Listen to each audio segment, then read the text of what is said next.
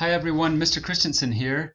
I want to make a quick tutorial video showing you how to go into class choice and change the class periods to when you want them. Just a little background about why you have to do this again, because I know you probably did this last spring, but over the summer we had some budget cuts, we had to move some teachers around, and we just found it was going to be easier just to go back and restart. So now you have to do class choice again and choose your schedule again and get the class periods to when you want them. And so that's what this video is going to be helping you with. So the first thing that I would do is maybe the easiest place to start is the district web page. So if you go to millardk12.org, again that's millardk12.org, you're going to go to the district web page, which looks like this. Now, if you hover over where it says students and family, it brings up a drop-down box. You're going to click on check grades. So check grades right there. And this brings you to the PowerSchool login page. So you should have your PowerSchool username and password. I've got a student that I know here at the school, so I'm going to put that information in now.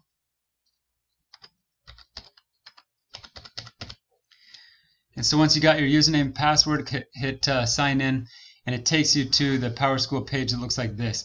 This is a very important page. So up at the top, to get to class choice, I know it has a class choice button over here, but that doesn't work.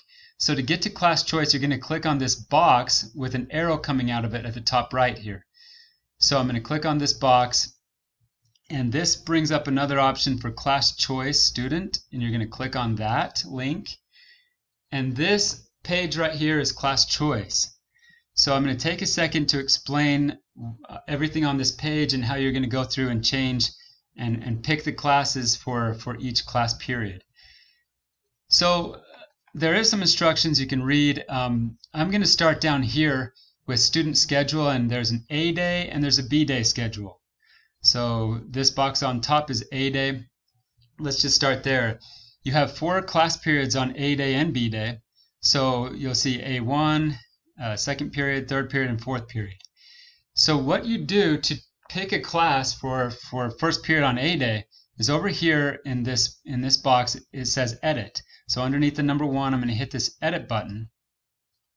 And this is where you can pick the classes that you would like.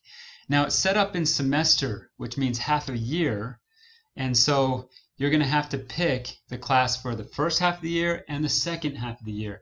And I know that most classes run the whole year, but you still got to pick that class for both semester 1 and 2. And so here's how you'll do that.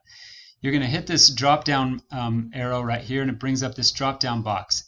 And you can pick all the classes that are available for this class period. And you'll notice it says open if it's available.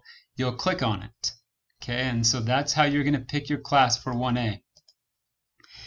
And the second semester. And then you're going to hit Save Changes. And that puts it into first period on A day. Now notice here, let's go to second period on A day. World Civ is a full year class, but you still got to go in and put it in for first semester and second semester. Seminary release time, same thing. It's a full year. You can take it a full year. You got to do it for semester 1 and semester 2. If you go down, that's all for A day. Now let's go down to B day. Language arts is a full year class. So let me just show you again how to do that. First period, I'm going to go to edit, and you hit this for semester 1, you're going to hit this drop down arrow and pick the class that you want to have on 1B. And language arts is a full year class, so I'm going to pick the same class for semester 2. And once you have that class in there, very important to hit Save Changes, and you'll have it. Okay, and this is where you can make your schedule.